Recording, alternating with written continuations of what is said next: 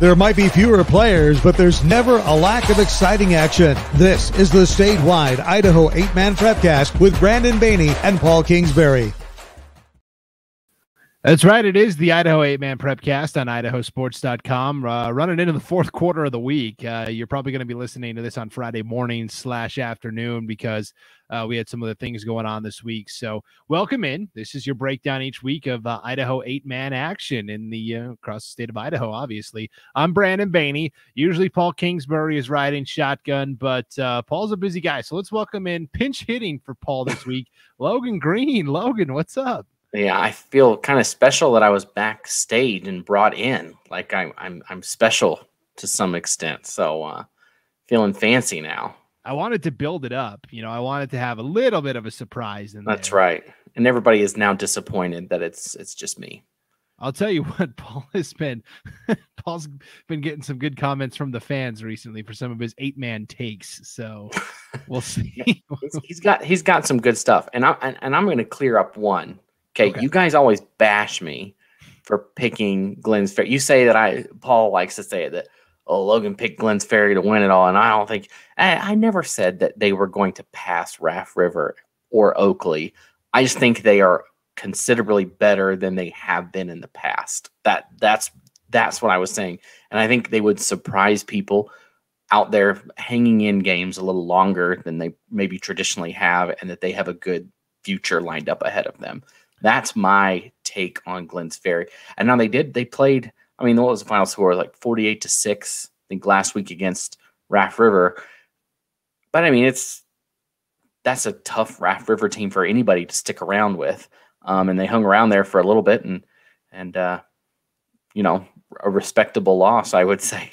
So anyways, that's my take on that. I'm not picking them to make the playoffs or to win the state championship, but I just think that they'll open more eyeballs this season and be an improved team. Yeah, well, we talked about, because I remember the conversation I had with you because you had just gotten done broadcasting the 8-Man Classic games all the way back in August, which seems like 6 years ago at this point. But you were talking about how Lighthouse Christian had come into the season as kind of the presumptuous third place team in that district. You know, they were coming off a semifinal appearance, and you told me, and you were very honest. You said, look, I don't think Lighthouse is quite where they were a year ago. I don't think they're as good as people think. And I think Glens Ferry is better than people think. And what I interpreted that to mean was you thought Glens Ferry would potentially finish in third place, which they can still do. Right. Yes. And because it's going to come down to those two when they play, I think, for that third place spot. I mean, last week, Murtaugh really put it to Lighthouse. And what a crazy game. I would love to know how long that game took. With that over 120 points scored in that one, man, I'm sure the people sitting there that weren't the football fans were like, man, is this thing almost done? Because that probably went late into the night there. Yeah, it was a wild game. Lighthouse Christian scored 52 points while Murtaugh scored 74. So yeah, and Murtaugh's 4-2, and probably right now looking like the third best team in that conference. So definitely. I definitely think that it's probably their spot, and I just think Glens Ferry is an improved team. The quarterback he just looked good. He looked like that's where he was supposed to be. And if I remember right, he's only a freshman, and he's just gonna get better. And so that was kind of my take on that. Just needed to clarify that. Right. No, I totally agree. It's not right for us to. And when I say us, I mean Paul. It's not right for Paul to come on. That's right. That's right. Run you through the mud like that. That's right. That's right. All right. Well, we kind of always start with the 1A D1s first, and then we work our way down to the 1A D2s. I mean, there wasn't a ton to report on last week, just in terms of the teams that are ranked in the top 5 continued to show up and show out. Oakley had the week off. Prairie had a 60-40 win, or 60-20 win over Kamei. Raft River had the 48-6 win over Glens Ferry. Another top 5 team that's been in there the last couple of weeks, Lapway. They defeated Clearwater Valley 44-22. I think it's pretty clear now. Prairie and Lapway, definitely the two best teams in the White Pine League. And oh, by the way, they play each other this Friday. That's going to be a fantastic matchup. And then the other team that was playing in the top 5, Logan, was a game you were at in Arco as Butte County hosted 1A D2 Dietrich. And again, Butte County, to me, just continues to impress. They win 40-8. That's a 4-1 team. Their only loss so far this year is to Raft River, and they were pretty respectable in that game. Yeah, and Paul and I went we went out to eat afterwards there in Arco at Tailgaters and talked to the coach there at Butte County for a while, and it was a game that they would like to have back, that Raft River game. I think they thought they had it, maybe just a couple slip-ups there late in the game. I think they even had the lead in the fourth quarter going into it. And I tell you, Brandon, they looked good. They were big, and they just pushed Dietrich around. That game was 8-6 in the second quarter in favor of Dietrich, and then a couple of there were just a couple of freak plays. There was a punt return, run back for a touchdown. And I think Dietrich fans would argue that maybe there should have been a flag on. And it was funny. You should go back and watch the replay if you haven't, or if you did watch it. There were some interesting things. I don't think it really affected the outcome of the game in the end. I think Butte County was going to win no matter what. Just some funny things to look at, but their size, they were way bigger than Dietrich, and Dietrich's known for being a fast team and quick, and they didn't let him get outside. They never let Jet Shaw get on the out and get an open space, and that's what Dietrich wants to do, is get him in open space. He can make moves with his legs, and he never had the chance. They just smothered him, and they were just fantastic, and that's not a team that I think anybody wants to meet come playoff time, and I tell you, it's really looking like a 4-team race. I know Lapway is right there, and they're ranked, and they played Oakley very well in that 8-man classic. But I don't know if those 4, we'll say those 5, those are going to be the 4. 4 of those 5 are going to be left on the final week, on the semifinal weekend. I don't know if anybody outside of that group is going to be able to challenge anybody inside of it. Okay, that's interesting. That's very interesting. I feel like, the top 5's kind of been solidified at this point, and we talked about the big matchup this weekend. I think probably the best matchup in the state for 1A D1 football certainly is that Prairie Lapway showdown. Yeah, and the thing is with Lapway, I think they might have the best athlete of the 5, and that makes them dangerous because Oakley did beat them. But Titus Yearout had a heck of a game when those two played, and they gave them fits. And I know that Oakley does not want to see them again. They don't want to see him again specifically. And he's going to play out, and he's going to ball out, and he's got a chance to beat anybody when he's on the field. And so you have to watch out for Lapway, and that, that's a good rivalry between them and Prairie. So it'll be interesting to see how that one shakes out and see, how close it is. I think people are very curious to see how close that game is, and to see how close are those two teams together to kind of gauge maybe what we're going to see in mid-November. Exactly. So I thought it would be fun on this edition of the 8-man Prepcast, Logan, to kind of look at the brackets and start trying to project how we think things, to me, once you get into October, brackets are fair game. You can start talking about potential teams and who's on the bubble. And that, I love brackets. They call me brackets Baney. That's how much I love brackets. You're Joe Lenardi. Well, seriously, if you look at the calendar, 14, 15, 16 days from today, they're going to be set. Yeah. Right. 2 weeks and 2 days, we're going to have brackets in hand. So it's not too early. It wasn't too early a month ago, Brandon. It's totally fine. Absolutely. So, okay. At the 1A D1 level, the way it works is the 5 conference champs automatically get in. 4 of those 5 receive first round buys. So some unlucky conference champ will have to play in the first round. There's 12 teams total, and the 5 conference champs, and then the other 7 spots are strictly at large, kind of a free for all. So here's the interesting thing. I tried to go to Max Preps to look at the ratings for these teams, and they didn't have them. They said there's not enough data collected or something. I don't know. So Max Preps didn't have any ratings available, but I think we can pretty closely speculate how it might go based upon that. So it's going to be kind of a blind exercise, but I think we'll get pretty close. Yeah, I think so. I think you can. We're not just throwing darts at an empty dartboard. I think we're aiming well. Yes. Okay. So 5 district champs, right? We think certainly, let's start just numerically. Yeah, District 1, right? Wallace and Lakeside. It's a 2-team district up there. They played 2 weeks ago. Lakeside won a crazy shootout, but Wallace was very competitive. They will play one more time, and if Lakeside wins that, then they obviously win the conference crown. If Wallace wins that, it probably comes down to a point differential type system. So, yeah, and you look at it right now, both teams sitting at 2-4 on the season, and you look at that. That game was wild and crazy, and I believe it was in Wallace. And so next year, or next game, will be in Plummer. And so you think that maybe that goes advantage Lakeside. And interesting, last year they played that game. The one in Wallace was a blizzard, and they played in like 8 inches of snow. And I'm still upset about it because I put up a picture of that game, and Max Preps took it and they shared it on their page and didn't give us credit. I mean, it came from Lakeside.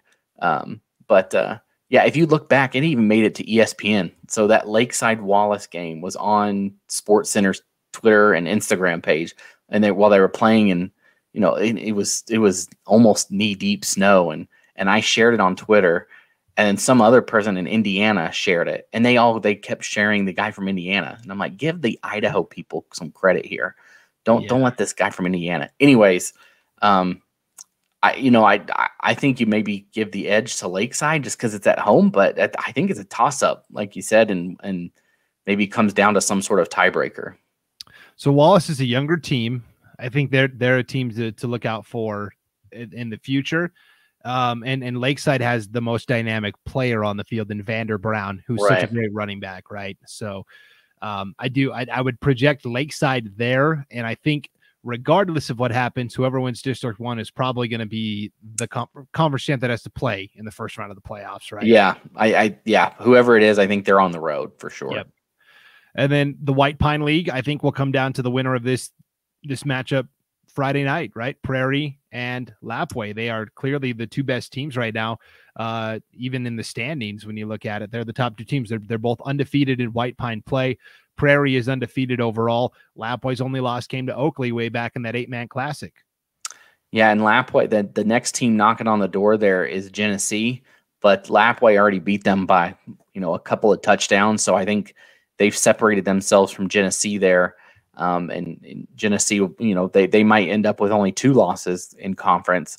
But yeah, like you said, it's probably going to come down to that Lapwai Prairie game this week to see who gets that top spot. Yep. And right now, I think I would lean towards Prairie just out of respect. Yeah. They've done it more consistently. Lapwai, has spurts and it comes in waves, and Prairie's just been very consistently a good, solid program year in, year out. District 3, Notice very quietly has gone 5-1. It's been a while since they've been in any of the polls or anything like that, Logan. They're 2-0 in their conference. I think it's pretty clearly Notice's district to lose there in District 3. Yeah, and I know I've seen Wilder play, and I think they're they're probably going to get that second spot. I don't think they're up to Notice's level yet. They really struggled in that game against Cary.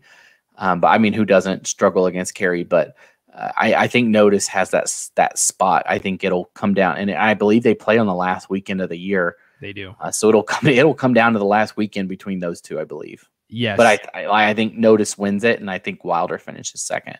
So in a kind of a weird schedule quirk, if you go to Notice's schedule on IdahoSports.com, right, you can get the schedules of every team around the state. You're going to see 2 opponents listed for Friday, October 8th. They were supposed to play Greenleaf Friends in a conference game. Well, Greenleaf had to forfeit that. So you'll see a 2-0 win over Greenleaf. And since it was a conference game, it counts. Right? Last year in COVID, we would just cancel the game and say, yeah, sorry. But this year, since everybody's, for the most part, playing a full conference schedule, these conference games that get forfeited do count in the standings. So you'll see a 2-0 win for Notice over Greenleaf Friends. And then they were also able to turn around and pick up a game because it was canceled. And they're actually going to play Hagerman this Friday. So you'll actually see 2 games, quote unquote, scheduled for the 8th, and kind of a weird scheduling quirk for Notice.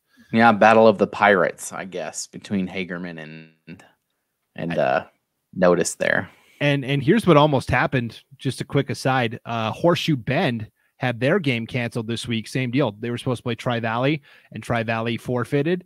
And so that could have been a great matchup, right? Notice against Horseshoe Bend. But by the time Horseshoe Bend had found out their game had been forfeited and canceled, like just by a couple hours, I think Notice had already scheduled this game with Hagerman. So it's kind of and that would have been a rematch of a game we saw a couple weeks ago.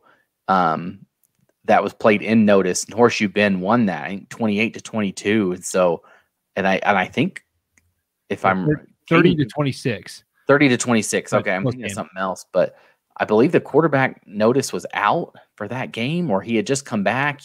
Either way, I think Notice would like another crack at them, and I think everybody would like to see that game played again. That was a great game. Yeah, and one more thing as I'm looking at the schedule for Notice here on IdahoSports.com, their first 3 wins of the year were by the same score, 54-12. How weird is that? Tri-Valley Council and Camas County. That takes skill. That's skill.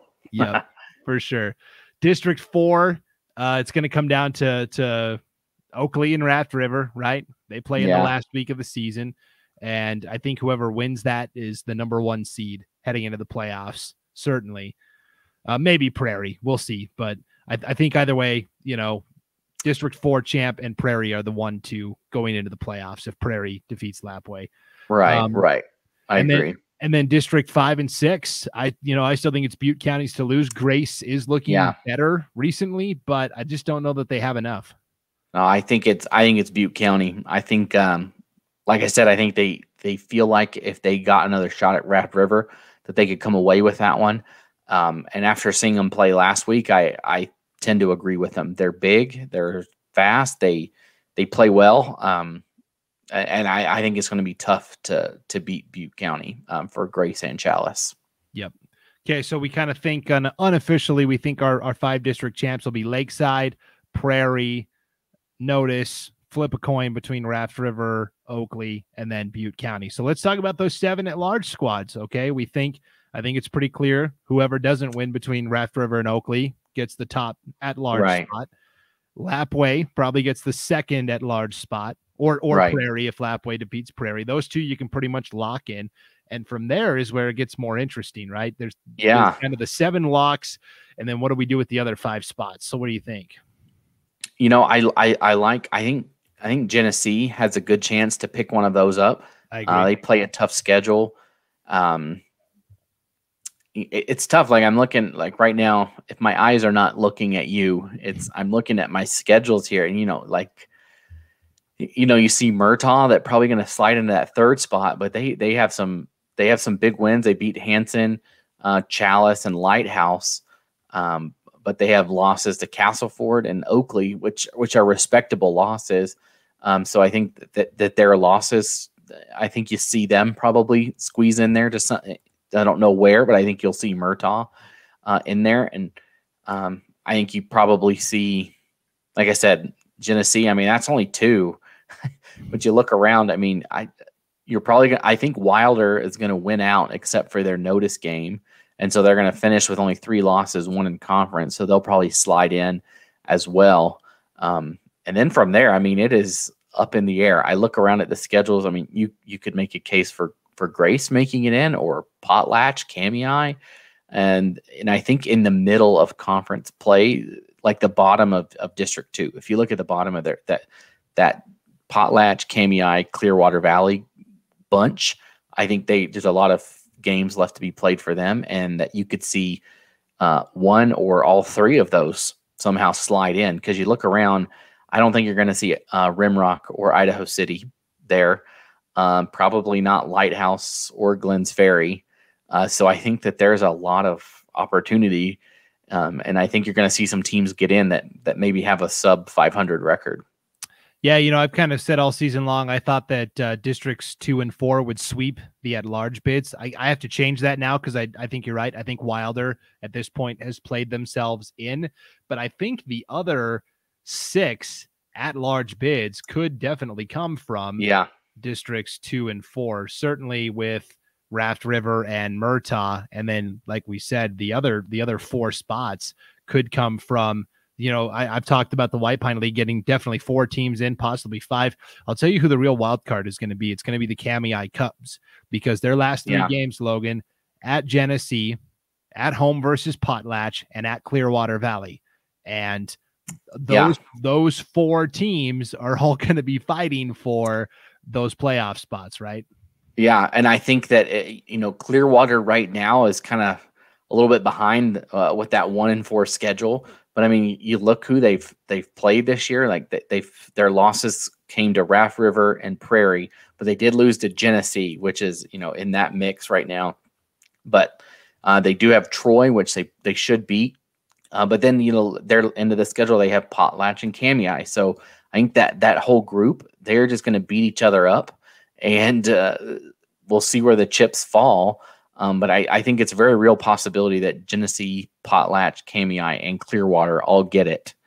And then you get Wilder, and then there's still 2 more slots. And so I think you see Wilder get one, like we said, and then Murtaugh.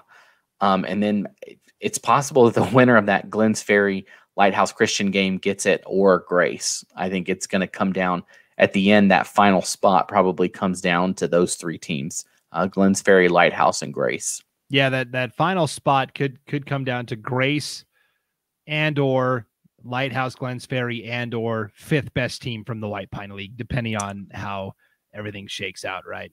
Yeah, and if you look at Grace's schedule, they've lost to North Gym, which is very respectable, the team that you're very high on, Oakley, respectable, and then Raft River. And it was a 44-12 loss to Raft River, which, against a Raft River, that's not bad, right? Right. You hung in there for a little bit. They beat Water Springs. They beat Rockland. They have Lighthouse, Chalice, and Butte County coming up. So I think I'm going to say Grace probably ends up with one of those spots as well. I'm going to stick it out and say Grace. Okay. Well, that Grace Lighthouse game probably is a kind of a de facto playoff game in a way, right? Yeah, I think so. I do. I agree. I think that the winner of that probably gets it, but I still think I think Grace would win that game, and I think Grace still comes out. And Lighthouse, I did say that I didn't think that they were probably where they could be, but I mean, you look at who they've played. They played Kendrick, Butte County, North Gym, Raft River. That was their first 4. I don't know if anybody has a tougher first 4 than that, and they still have to play Oakley. Like you look at it, and that Grace and Glens Ferry game are going to be huge for Lighthouse. If they're able to come away with 2 wins there, they might slide in. Yep. I think the only other team that had a more difficult stretch was Clearwater Valley. 4 of their first 5, Raft River, Prairie, Genesee, Lapwai.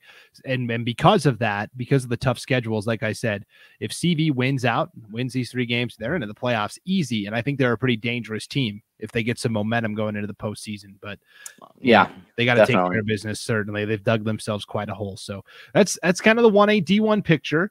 I kind of like doing this little exercise. Let's move on to 1A D2, where on the other side of the coin, if we revisit the game that you called, Logan, Butte County defeating Dietrich, coming into the season, based upon what I had heard from coaches in the preseason and the preseason coaches poll, I have said all along that I thought Dietrich was the 3rd best team in the conference. I thought Cary was 1 and Castleford was 2, and that's kind of bore out. As we've seen, Dietrich is now 4-2 on the season. Their 2 losses were to Castleford and Butte County. But you tell me, something just the magic just doesn't quite seem there like it was last year. Yeah, and I will admit that I like Dietrich. I saw him play a couple times last year, including that state championship game, and they were very good. And I was expecting a lot more out of them Friday night, and they were overwhelmed, I think is the word I would use, by Butte County. Butte was bigger than them. I think that's where Dietrich is going to struggle, is when they have to play big physical teams. They can outrun pretty much anybody, I think, if you got into a speed contest. But the bulk and size, I think, might be the downfall of them. And I still think, like you said, they're going to finish 3rd, and they're still going to beat most of the people that come their way. I mean, there are only 2 losses so far to Castleford, who's a top 5 team, and then to Butte County, who's a top 5 team in the level above them. So I still think they're a very good team, but probably not exactly where they were at last year. Yep, I completely agree. And kind of the same story at the 1A D2 level, right? The teams that are in the top 5, continue to win. Carey defeats Hanson 72-22. Castleford shuts out Camas County 38-0. Kendrick shuts out Lakeside D2 over D1 66-0. Horseshoe Bend beats Salmon River 66-8. North Gem gets a big win over Chalice 54-0. Mullen St. Regis, who hasn't been in the top 5 since the preseason, only because it's really kind of a top 6, if you ask me, this year. 6 really good, legitimate contending teams. They won by forfeit over Kootenai 2-0. So I think it's kind of established. To me, there's 6 really, really good teams. It's going to be fun to watch them duke it out. Yeah, I think that it's just loaded, and I think people are probably sleeping on Mullen right now. Yeah. Last year they made the semifinals. They beat Horseshoe Bend up there in the snow in that playoff game, and then they had to come down and play Dietrich, and Dietrich kind of ran them out of the building. And I think if those exact two teams played this year, that would not happen. I think they've grown a lot since that game at Dietrich, and I think they learned a lot from it. And like you look at the game, they smashed Clark Fork a couple weeks ago, right? And then, Clark Fork is playing well. They're 4-1. And I think Clark Fork is probably better than other people think, and I think that translates into Mullen. And you just don't hear about them too much because they're playing a lot of Montana schools. They're kind of tucked away up there, but I really think that they're going to make some noise, probably surprise some people, and maybe also, once again, I think probably make a run at the semifinals this year like they did last year.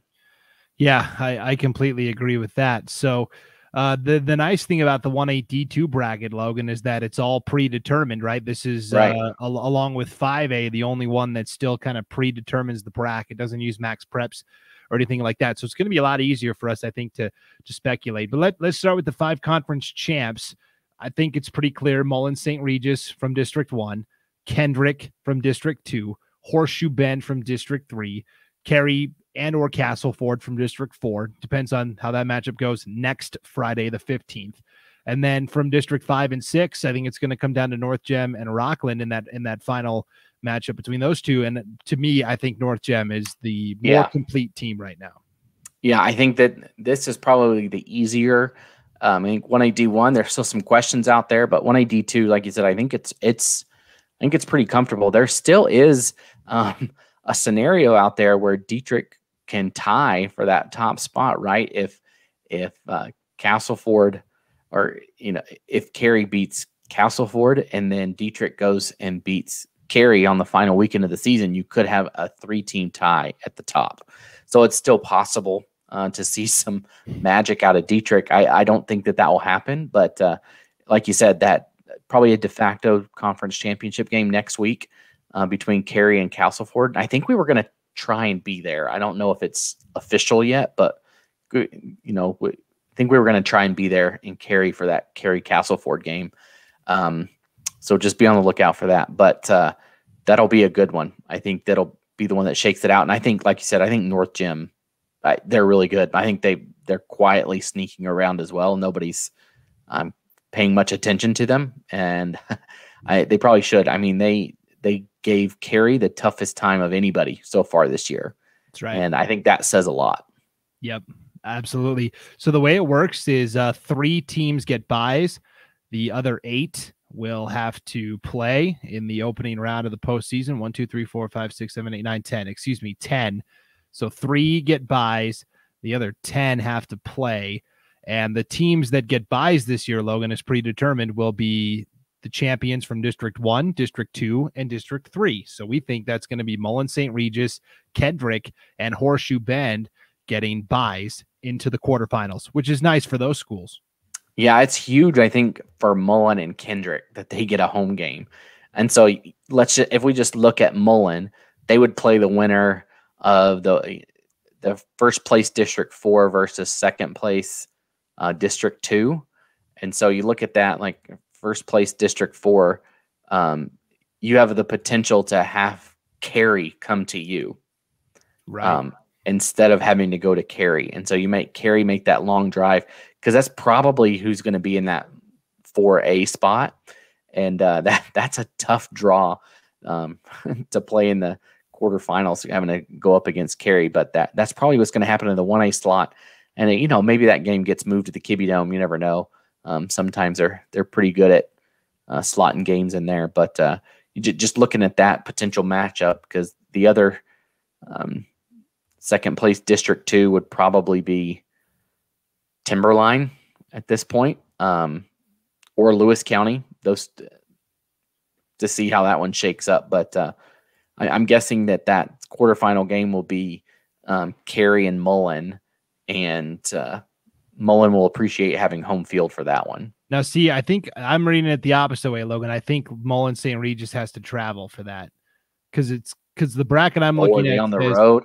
The bracket I'm looking at says the team on the top of the bracket will host. And never mind. Just on the bottom. Okay, well that makes sense. I mean, they get a bye, so then they have to go on the road. Yep. Okay, well, that stinks for Mullen.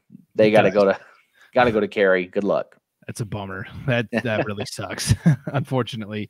So yeah, if we work our way down the top of the bracket in the first round, potentially you're looking at the very first matchup is the second place team from District 4 against the third place team from District 5 and 6. So I talked about on the East Idaho Prepcast this week about Water Springs really digging themselves into a hole, and they have games against Rockland and North Gem still on the schedule, and they need to win at least one of those two. Otherwise, they're probably having to travel to Castleford. So right now, I kind of project that as Water Springs at Castleford. I don't think that ends well for Water Springs, personally. Yeah, because that's. Am I looking? Maybe I'm looking at the wrong one. So that you're talking about at the top of the bracket, this second place team from District 4 hosts the third place team from 5 and 6. Yeah. Yep. Yes. So yes. Sorry, my eyes are tired. Yes, I agree. Yeah. So that's a tough draw for Water Springs. That's kind of how I'm projecting that. Right below that, you have the second place team from 5 and 6 hosting the third place team from District 3, which is probably going to be Dietrich, right? At this point, the third place team from District 3, which we think is going to be either Council or Garden Valley. Those two teams actually play this Friday in a pretty important showdown. Yeah, and we mentioned this on the Treasure Valley Prepcast, but that's probably a game this week between Garden Valley and Council that decides who gets a home game, right? Who gets that third slot, or who gets the second slot. So the second team is going to get a home game, and the third place team will go on the road. So whoever wins this weekend probably gets that second spot, and the third place goes on the road. I think right now I would lean Council in that matchup. I would too. I think Council probably wins that game. And so they'll be rewarded with a home game. And so here that would put Garden Valley playing at the second place team. I think that's probably Rockland. Probably Rockland. I agree with that. Yep. Yeah, and Rockland's a team likes to spread it out and pass it around. So we'll see how Garden Valley could potentially handle that. So again, we're kind of following this bracket on our website, IdahoSports.com. We have all of the state football brackets posted there. You can follow along with us as you're listening. I should have had this loaded up ahead of time, but I didn't. So, because we're in the fourth quarter of the week and running out of time to do this. So again, the first round matchups we're kind of projecting right now: Water Springs at Castleford. We've got Garden Valley potentially at Rockland. Then the next matchup would be the champion from District 4. We talked about this already. Cary. More than likely hosting the second place team from District 2, which we think could be Timberline or Lewis County. Either way, should be it. Whether it's Castleford or Cary in that spot, should be an easy win there. And then at the bottom of the bracket, you've got the fourth place or the third place team from District 4, Dietrich, hosting the second place team from District 3, which is kind of interesting that a third place team would host a second place team. But that's the way the bracket looks, right? Yeah, I mean, if you're Dietrich, you got to look at this and say, hey, that's not a bad path. If we do finish in third, if you win that game, you get another home game, and you play the winner of what could potentially be probably North Gym, and then that fourth place team from District 4, which would be, Camas County and Camas. Yeah, I think you're going to see whoever is in first. It's probably going to be North Gym. And those two teams played 2 games last year, Dietrich and North Gym, and just kind of went at it. Both times there were high-scoring games that were close, and North Gym probably outside of Cary, gave Dietrich the most trouble of anybody all season. Yeah. So, I mean, you're talking about quarterfinal matchups, and one quarterfinal is already set in stone, right? Kendrick will host Horseshoe Bend, more than likely. Yeah. The District 2 champ will host the District 3 champ in one quarterfinal. So you've got, if we're just kind of projecting here, and again, it's early, but you're looking at a quarterfinal round potentially of Horseshoe Bend at Kendrick, right? And then you would have probably Rockland at, I don't know, Rockland at Council, maybe. That would be an interesting one. Yeah. You would have Mullen St. Regis at Cary. Yeah, that's brutal. And then you would have North Gem at Dietrich, right? Yeah. This is kind of what bugs me about the predetermined bracketing is it's not, you don't always get the 4 best teams into the semifinals, right? I agree. I mean, we're seeing it right here. I mean, that for Mullen, if you want to be the best, you got to beat the best. But to get a bye and then your reward for going undefeated, let's say they win out, is you get to go on the road and play at Cary. Like that's a tough pill to swallow if I'm Mullen. We got to fix that. We got to get that fixed. That can't happen. I mean, that's that sucks. I mean, you saw it in the state basketball tournament too. You saw just matchups in the first round that should have been state championship matchups. It happens. It is one of the downfalls of the predetermined brackets. It's nice. I think you get more. You're going to get down to it. Like if you look back in 1A D1, a team might get left out that thought they were supposed to be in, but you're looking at a 2-6 team, 3-5, 4-4 team that's arguing that they're better than another 3-5 team, and that they're going to lose in the first round anyways. But this, you get, is that equitable? I guess is that the term that why is Dietrich going to play a quarterfinal game at home and not Mullen? I think that's the question to answer. Of course, this is all hypothetical. There's plenty of time left in the season. Clark Fork might come out and beat Mullen and say, no, thanks, you go home. But you look at it and say, and that's another thing. You look, there's only one slot for Clark Fork or Mullen. That's it. Yeah, one spot. But to have a team that'll come in with possibly 3 losses, and Dietrich gets a home game versus on the road for Mullen, and like I said, kind of a tough pill to swallow. Yeah, and again, potentially that's how I'm rating this bracket. Team in top bracket hosts, and that would be potentially a 3rd place team hosting a conference champ. That also just seems really weird to me, but that is what it is. And I guess real quick on the District 1 thing, that's why I'm super excited next year that Wallace and Lakeside petitioned down to play 1A D2 in football only. So now you're going to have a 5-team conference next year with they should hopefully get some more bids out of that, and you'll see them be able to play a lot more conference games and kind of trying to fill the schedule with people here and there. Yeah, because what happens now is a lot of times they just play each other twice, right? Clark Fork plays Mullen twice. Mullen plays Kootenai twice. It'll be nice to have a 5-team conference. You can build the schedule into that and get more representation at state. So absolutely. Yeah, definitely. Yeah, well, this was kind of fun, Logan. We kind of went a different route than we usually do. Usually just kind of, here's the scores, here's the matchups this week. I liked this. I liked kind of looking at the bracket and trying to sort through the mess. Now, again, how we said it's going to go down, there's probably going to be some changes to that. This is just kind of our best guesses right now. Yeah. Yeah, and we're just going off of what we know. We don't favor any team at all. We're just going off of what we think. And just what it looks like right now. And if we're wrong, I will, like we always say, I'm happy to be wrong. I'm happy to see somebody come out of the gates and win their next 5 games and go to the state championship, and somebody that we never even mentioned. So I hope that they do that and prove us wrong. Absolutely. Well, we'll bring you back for your public lashing if you I'll do it. I'll be here. in a couple of weeks. All right. Well, before we get out of here, we do have to thank our sponsor here on the Idaho 8-Man Prepcast, the Idaho Division of Public Health. Let's hear from our sponsor real quick, and then we'll come back and wrap it up here on IdahoSports.com. It's time to start planning for back to school. That's why I got my kids vaccinated for COVID-19. Kids 12 and older can get vaccinated. The vaccines have been researched and tested. They're safe and they work. And I hope everyone will choose to get vaccinated too.